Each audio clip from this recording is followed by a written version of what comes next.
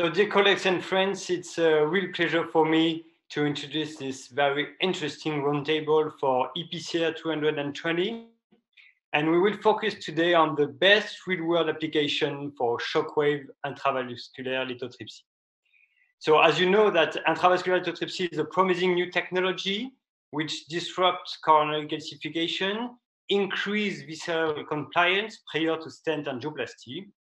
And you know that preliminary studies are very exciting, a very excellent safety profile, a good effectiveness. But you know that the patients included in this kind of study are not those that we encounter in our daily practice. And so far, we wish to focus this symposium on how to manage and the best real-world application for Shockwave intravascular lithotripsy. And for that purpose, I'm delighted today to share this roundtable with two world-renowned experts, Professor Javier Escaned from Madrid and Professor Michael Lee from Hong Kong. Thank you to be there with us. The timeline of the roundtable will be organized around 3 main lectures illustrated by clinical cases.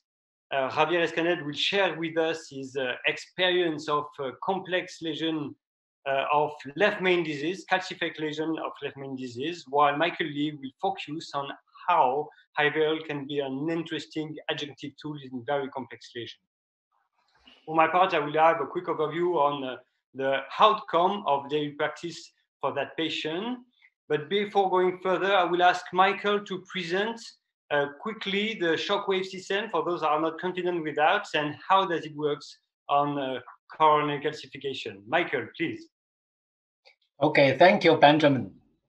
So the Shockwave system actually consists of a generator and Shockwave catheter. The generator will produce electrical activity and in the form of electrical energy. This energy will travel through the catheter, the cable, and all the way to the lithotripsy emitters. With this, you would cause expanding and collapsing vapor bubble inside the balloon, and this creates a short burst of sonic pressure waves. And these waves will travel through the vessel tissue with an effective pressure of about 50 atmospheres. And these pressure waves will actually fracture preferentially the intima as well as the medial calcium, making the vessel more compliant and facilitate further the stent implantation procedure. This is how it works for the Shockwave balloon. Thank you, Michael, for this great explanation of how does it work. And we are going through the real practice and daily practice. And I will ask Javier to present to us his experience on left main calcified complex lesion. Please, Javier. Thank you very much, Benjamin. Well, it's a pleasure to be with all you and sharing this view about this, of course, very important topic and subset of lesions. These are my conflicts of interest. Now, why to use IVL in the left main coronary stenosis? There are a number of reasons that make this a unique technique for plaque preparation in the left main. The first one is that left main typically is a very large vessel. And so there is always typically a mismatch in the size of atherectomy devices that we use or laser when we are trying to prepare the plaque in such a huge vessel. Now with IVL, we can use up to a 4 millimeter balloon, which means that we can really prepare the plaque in a much deeper way and much closer to the real size of the vessel. The second aspect is that in a large majority of cases of left main stenosis in clinical practice, we have involvement of the bifurcation of the LAD and the circumflex artery. And of course, I mean, it's always a great aspect of safety that we can keep 2 wires over there when we are performing intervention in the left main. Of course, if we're using atherectomy, we cannot do that. We have to use only 1 wire. And in this aspect, you know, it's very sort of reassuring the fact that you can use lithotripsy to treat the left main bifurcation while still it is protected by 2 guide wires. And the third aspect is that the risk of downstream embolization to this huge territory that is downstream the left main coronary artery is minimized because you are not generating atherectomy debris, and the studies have demonstrated that the possibilities of non-reflow are minimal with this technique. Now, Benjamin mentioned that I was going to share my experience, but it's much nicer to show our experience combined with that of other European colleagues. We put this together in this European registry of IVL in left main stenosis that has just been accepted for publication in JACC Cardiovascular Interventions. It may be actually visible by the time that we are looking into this video. Now, the primary endpoint was met because we had 100% success stent delivery and expansion of the stent with less than 30% residual stenosis and a TB3 grade flow. And in terms of secondary endpoints, we also were more about safety.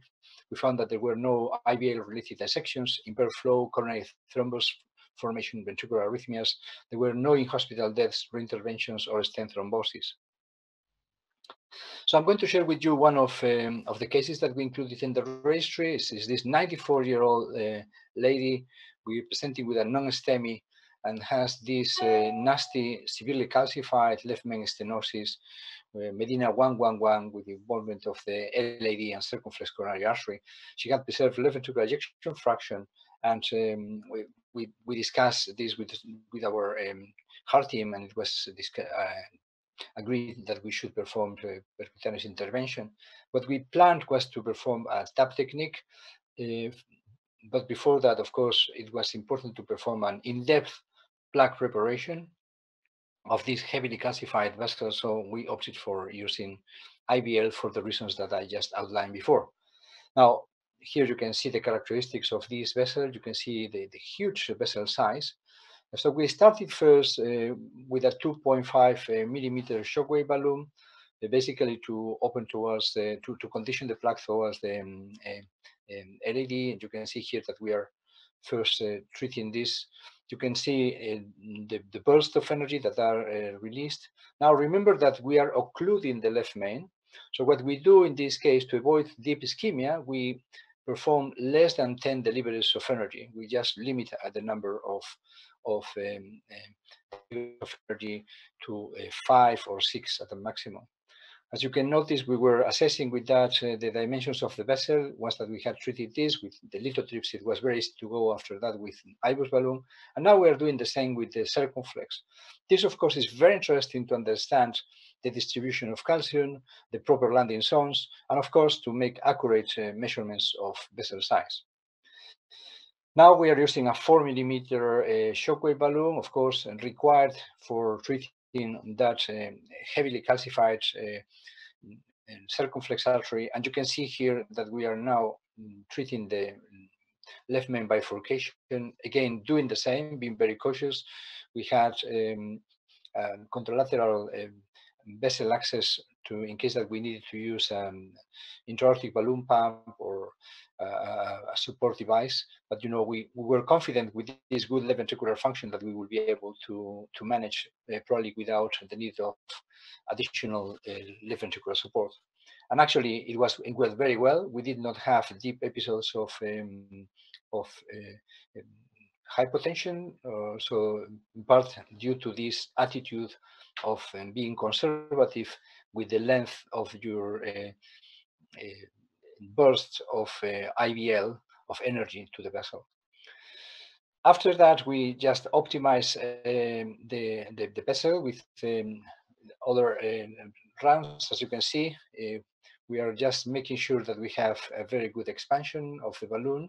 And one of the beauties in this particular regard is that in many occasions, you don't need to perform any additional dilation. You go directly from the 4 atmospheres that you use to inflate the IVL balloon. And once that you have seen that the balloon expands, indicating that you have prepared properly the plaque, you can go directly for stenting. And that's actually what you are seeing here. We are, as discussed before, we opted for a TAP technique. So we first went with the stent towards the circumflex coronary artery. We're making the implantation of the vessel. And after that, and performing POT and recrossing, we will we did implant the stent towards the LAD.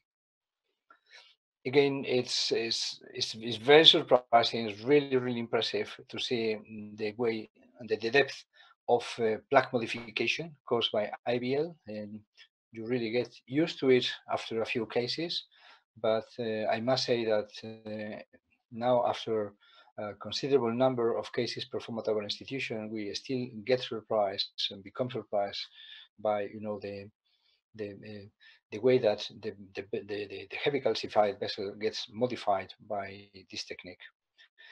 An important part in any left main intervention, but I must say that also in heavily calcified vessels, even more important, is to ensure that you have proper stent expansion and apposition. And this is basically what we were doing at this stage, making sure that everything looked properly first in the circumflex coronary artery before embarking in the final step that will be the management of the stenting of the bifurcation using the tap technique. So here you can see that we are doing kissing balloon techniques to make sure that we are getting ready for the tap technique. We use for this also rotational angiography. We also took advantage of using stent enhancement to make sure that we had the right position of the stent directed towards the LAD, not protruding much into the stent directed towards the circumflex, as you can see here. And after that, we just, of course, double check with IBUS that we had reached a very good result. And that was already very close to the end of the procedure, which revealed a very good result from an angiographic perspective that you will see here. I must say that in this situation, we tend to use also a lot co-registration with angiography because it's really useful to understand if you need to perform additional treatment of a particular segment of the vessel. So as final remarks from our experience, from the experience of this European group, is IVL is a safe and effective tool in plaque preparation in the left main location. The occlusion time that is associated with inflating the balloon in the left main coronary stenosis can be reduced by applying abbreviated IVL cycles. This is something that we really found very helpful in this specific location of the coronary artery. The use of large IVL balloons allow a unique degree of plaque modification in this large vessel setting. And finally, also in heavily calcified vessels, also with IVL, whenever you are performing an intervention in the left main, the use of IBUS is a really important tool in facilitating device selection, identification of stent landing zones, and also the optimization of the results of stenting. And with this, I thank you for your attention, and I look forward to your comments. Thank you so much, Javier, for this outstanding presentations. Amazing cases, really. I have some few questions for you. First, what is your experience when you are dealing with eccentric lesion? How do you perform? Is that you need more bursts? Do you need more inflation, less inflation? Well, please tell us your experience. Thank you. It's a very important point, Benjamin, because when you have this eccentric nodule of calcium, sometimes it's really difficult to get, an open expansion. And even you get the impression that sometimes IVL is less effective because perhaps you have dissipation of energy in the contralateral walls, etc. But yet, I mean, we believe that it's more effective than many of the techniques that we have available. What we believe is that in some occasions there's a very good synergy between the use of rotablation and IVL, or even cutting balloons and IVL. I think something that we have noticed in some occasions. So it looks like, you may have a synergy of these two devices, of these devices in such a challenging scenario. Yes, you're right, and I think it will be my topic of the synergy between the different techniques. Do you have some experience with the shift of the plaques when you are treating the bifurcation? Did you see something in your experience? Yes, of course. I mean, what we know by now is that the main reason for side branch occlusion is displacement of the carina. This is something that we know very well. But it is true that you also have an effect in very rigid segments of the vessel. Sometimes what the effect you have is that you may displace a whole large plaque and facilitate also more side branch occlusion. And in that regard, our impression is that because IVL acts in depth into the calcific plaque and in a way returns a lot of plasticity to the whole segment, that in a way you may facilitate the more selective treatment of the vessel without having a, so to speak, at a distance effect of displacement of the calcific plaque. So we don't have data about it. I must say that we have done a lot of bifurcations using IVL, and the results have been very good. So we feel very comfortable. Of course, in addition to that, remember that the distinct advantage of IVL in this situation is that you can keep a wire in the side branch, which of course is a key aspect of safety in case that you have side branch occlusion. Yeah, you're right. Absolutely, one of the advantage of IVL is to keep the side branch open with the guide wire, parallel guide wire. And in your registry, what is the main duration of cycle that you use? Because you perfectly show that we are dealing with the left main, possibly instability, hemodynamic instability. So what is the main duration of the cycle in your study? Yeah, there was huge variation between operators. I guess that because it's related to the differences between patients. There were also a number of patients that were performed, with insertion of an impeller or any left ventricular support device. But overall, in our own experience, and now I speak because we adopted this very early, we keep a very close monitoring of pressure. We, in a way, try to understand how sensitive the patient is to ischemia. And therefore, we typically performed perhaps cycles of 5 rounds, deflate, wait for a while, etc. But if the patient, has a very good, say, it's a resilient patient, does not have an impact of ischemia on aortic pressure, then we may perform the whole round of 10 shocks. Thank you so much, Javier. Thank you for sharing with us your experience. Michael, do you have some experience in Hong Kong with calcified left main disease and IVL? Yes, surprisingly, we have a lot of calcified vessels in Hong Kong, in Asia. And with the availability of this IVL balloon just about a year ago, we have actually used quite a number in left main lesions, partly because, as mentioned, we can actually keep a wire when we encounter distal bifurcation lesions. We can keep a wire in the circumflex and while we are doing this atherectomy. And the other reason is for rotablator, left main is usually very big. So rotablator usually won't be able to modify the plot a lot. We also have the orbital atherectomy device available, but as you know, it is not sort of indicated for osteo left main stenosis. So for left main, with the availability of 3540 Shockwave balloon, we use quite a lot actually in the calcified left main stenosis in Hong Kong. Thank you. And it's a perfect introduction of your lecture that you will show us how IVL can be an adjunctive tool with other devices in very complex lesion. And so please, Michael, we are just listening for you. Okay, I'm going to present to you one of our more complex cases and the early experience of using the Shockwave IVL in Hong Kong. My case was a 75-year-old gentleman, diabetic, hypertensive, and with hyperlipidemia, angina, as well as heart failure symptoms with ejection fraction about 30%. Angiogram show actually a severe triple vessel disease with totally occluded LAD and as well as totally occluded right.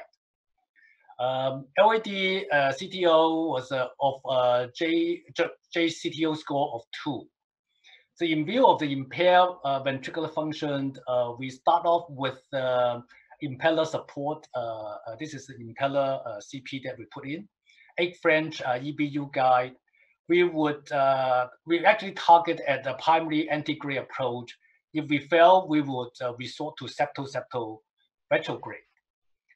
So we started with a filter XTR guide wire loaded onto a turnpike spiral catheter. Luckily, with some manipulation, we are able to cross the total occlusion of the LAD, and then we have to decide what should we do next. If we go to the algorithm of managing calcified coronary artery disease, you will see that if we can pass a imaging catheter, then we would probably do an imaging first. But if we cannot pass an imaging catheter, we can either pre-treat the lesion with rotablator or orbital atherectomy. And then once we treated this, we can actually use a shockwave lithotripsy balloon to further modify the calcium so as to allow us to have a more homogeneous expansion of the stent that we are going to put in. So that's why we actually use an upfront rotablation with this case. Is a 1.5 burr going all the way down across the CTO, across all the calcium, and got a quite satisfactory flow.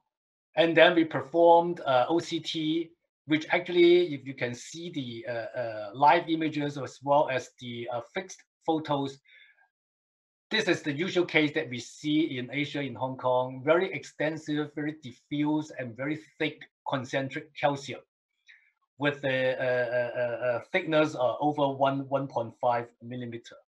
So a rotablator has produced a thread for us to pass the catheter, for us to pass a balloon catheter, but it won't be good enough for us to do the stenting right now.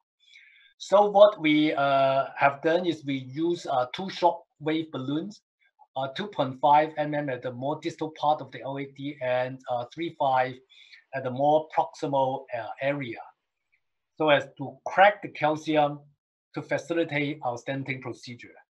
And then we performed OCT again to see how the shockwave balloon have produced this fracturing, fissuring of the calcium. As you can see in the live image as well as the still images, that the shockwave actually fractures the calcium both in the intima and it goes all the way down to the media. This greatly increased the compliance of the vessel and facilitate our stenting procedure very much. And then we are able to put in 4 stents from the distal LAD all the way to the left main. And you can see from the images of the OCT that I would say the stent is quite satisfactorily expanded and opposed. That's our case. We actually are greatly honored to do the first case of shockwave lithotripsy in Asia in a hospital last year, May 8th last year. This is the first case in Asia. Actually, it was already a left main case at that time. So up to now, in Hong Kong, we've done 420 shockwave cases. And in my hospital, we've done 50-something cases. We've done cases with all the complex anatomy, diffuse thick calcium, concentric calcium mainly, or some osteo lesions, both osteo left main, osteo RCA, bifurcation lesions, CTO, as I've shown you. Even in ACS STEMI, when we cannot cross anything, we will resort to a shockwave balloon to help us to open up the track. We have even done a number of cases with in-stent restenosis when we see incomplete stent expansion due to previous thick calcium. As shown in this case, we have used a lot of combination therapies for the atherectomy devices. Like we use this, in this case, the roto shock, and then and in several other cases, we use the orbital shock as well. And just recently, we've actually used this peripheral shockwave balloon to help our TAVI procedure when we see a very calcified, narrowed iliofemoral arteries. We just pre-treat the iliofemoral with this shockwave balloon to facilitate our big shift insertion and then our TAVI procedure. This is the initial experience in Hong Kong that I want to share, and I welcome any discussion and questions from both of you. Thank you. Perfect. Thank you so much, Michael, for this very nice case, very complex. I have some question for you. In France, we don't have endovascular imaging because this is not reimbursement, so we don't use it on every cases. So can you give us some key features of angiogram when you use IVL in primary intention? Right. I think sometimes calcified vessels is very easy to pick up even on fluoroscopy or on angiogram. If you see the vessel is very calcified, then our threshold to use atherectomy devices or the shockwave balloon is actually very low. And when we see a reasonable lumen, we would probably start with the IVL balloon because it is very easy to use. It's just like an ordinary coronary balloon. But if it is very tight, very like in case of CTO, you can just pass a guide wire across the lesion, then probably the IVL balloon won't go that easily in that sort of scenario. In that case, we will probably start with a small burr rotablator, make a channel, and then try to crack the calcium with the IVL balloon. That's what we usually do. Great. And you are dealing with very complex lesion. And in your Hong Kong experience, do you have treated ostial lesion? Especially, I'm thinking about the right coronary artery, which is always a difficult lesion to treat because of eccentric going from the outside. Do you have some experience with shockwave in these situations? Yes, we have used that in a couple of cases quite successfully. I think as long as it is sort of more concentric calcium, it works better. But if it is like a very eccentric calcium, in the very ostial position, sometimes it might not work that well. In that situation, we might start with the rotablator or sort of a scoring balloon, cutting balloon instead of the IVL. Because it doesn't really work very well for the eccentric lesions. But our experience with osteo RCA, osteolefming are very good because most of these lesions are actually quite concentric calcified. Thank you so much, Michael. I'm going back to Javier. We are treating definitely complex lesion today. So what will you advise to have as adjunctive tools in your cath lab to use with the IVL to facilitate IVL treatment? It's a very important point. We typically, in many of these complex cases, we need microcatheters sometimes to advance wires or to exchange. We typically like, sometimes to advance a combination of a very stable and rather floppy wire with a microcatheter, and then exchange for a high support guide wire, that will facilitate further treatment. We rely a lot also on the use of extension guiding catheters. Guide catheter extensions. I mean, this is very, very useful, and you can first obtain a lot of support that sometimes is required to advance the device, safely. You can even sometimes use it if you are using a 7 French guiding catheter, which again is something that we use sometimes in these cases. You can choose an extension of 6 French, so it navigates a bit better. And you can even use it as a sort of a sleeve sometimes, to advance devices. Could be even the shockwave balloon, or could be, the stent once that you have performed plug preparation and that you are ready to go. Finally, as Michael has mentioned before, I think something that is very important to remember is that there is no conflict in performing a small dilation with a small high pressure balloon in order to navigate properly with the IVL balloon.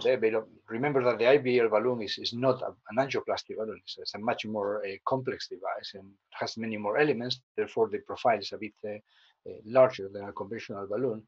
What is key from our understanding is that you should not overstretch or try to aim to overstretch the vessel first with a large balloon, because then some of the benefits of IVL, which will be to soften the calcific plaque and to facilitate a more even expansion of the stent or a balloon later without causing tears, in the vessel, will be lost. So the idea is to use a balloon just to make able to the passage of the IVL balloon and then perform adequate plaque preparation. Thank you so much. Thank you for this very personal comments. So we are going to carry on about daily patient outcome from insights from registry.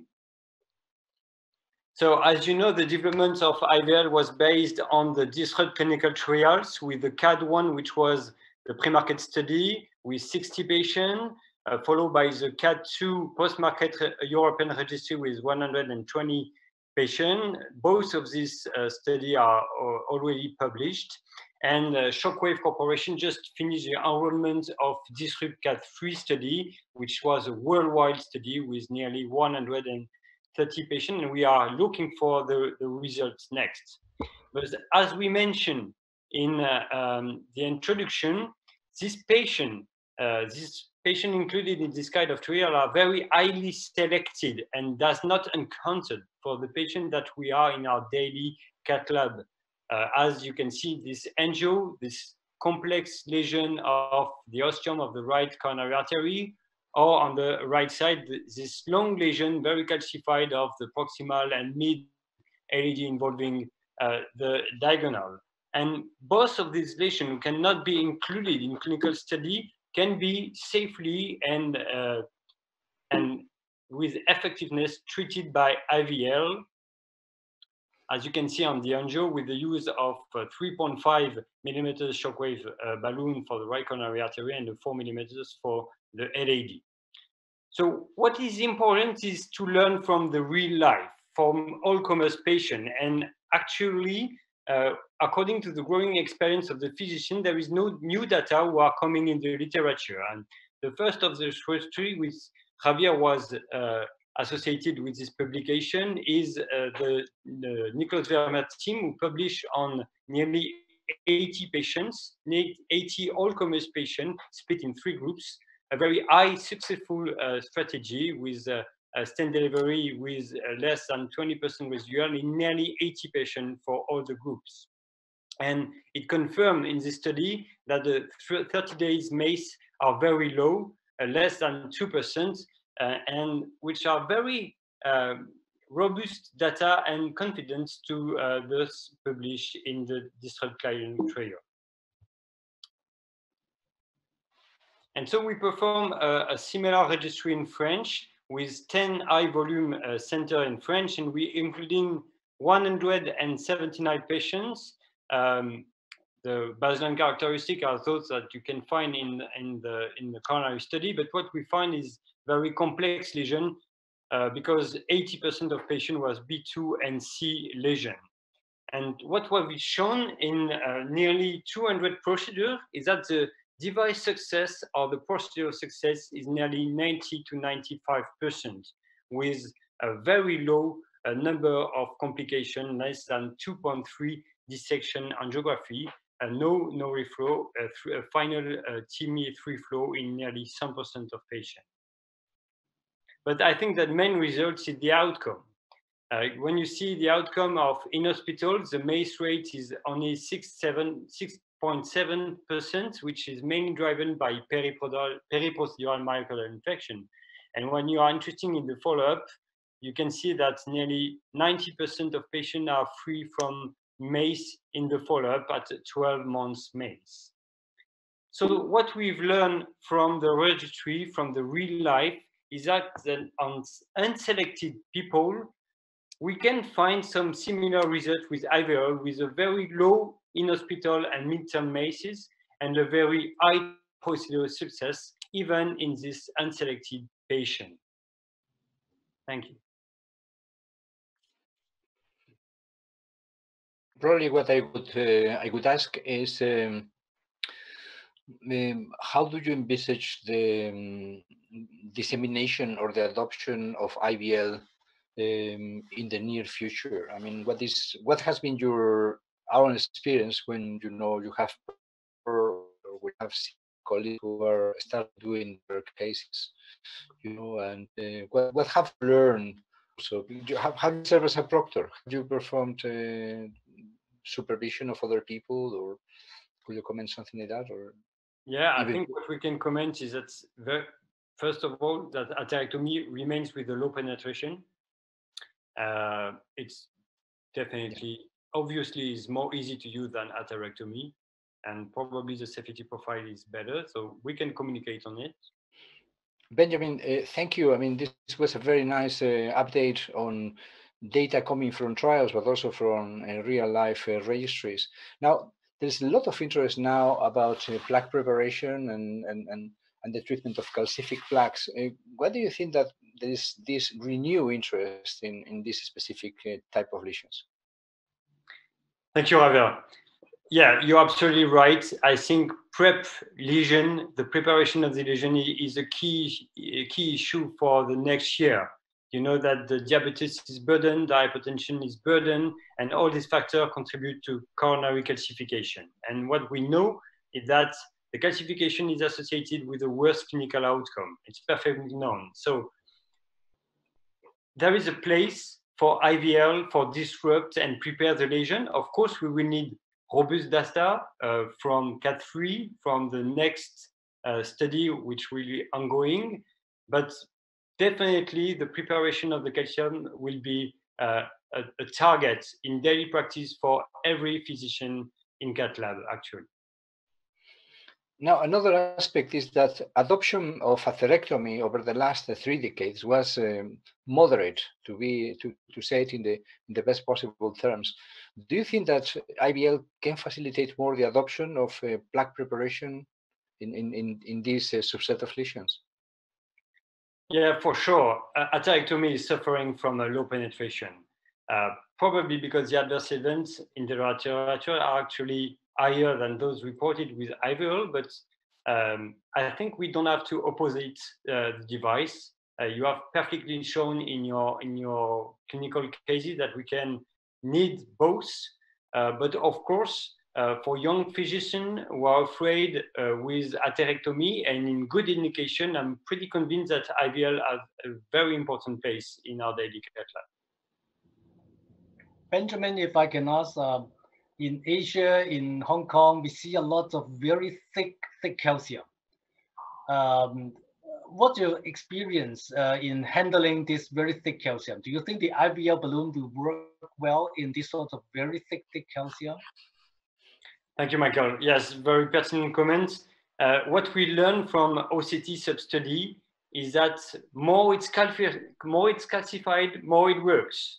So I'm pretty convinced that in this kind of very thick and deep calcium, IVL is very interesting, especially when the media calcos, as you say in your presentation of the device, that these acoustic waves are working on media calcos, which is not affected by atherectomy. So I'm pretty convinced that it's a perfect indication for IVL. Great, thank you. Perfect. Okay, so it's time for me to close this very interesting roundtable, and I think that the key message that we learned today is that IVL is definitely safe and useful in daily practice. It's easy to use, especially on unselected population, because we were afraid about the results, but we have some data growing in the literature to treat this kind of patient. We have seen that you can have a broad use of IVL, left main, combination with rotablator, ostial lesion, bifurcation lesion. And what is very interesting is that this data is coming from non-sponsorized study.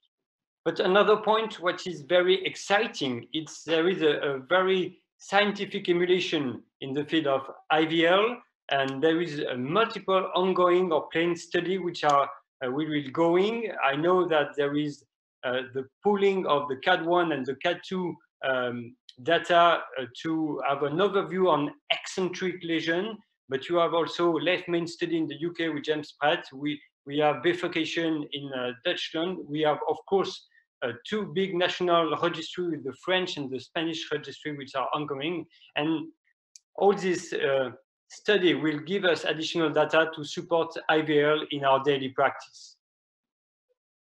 And now I would like to thank you, my friends and colleagues, Javier and Michael, for your valuable presence and expertise.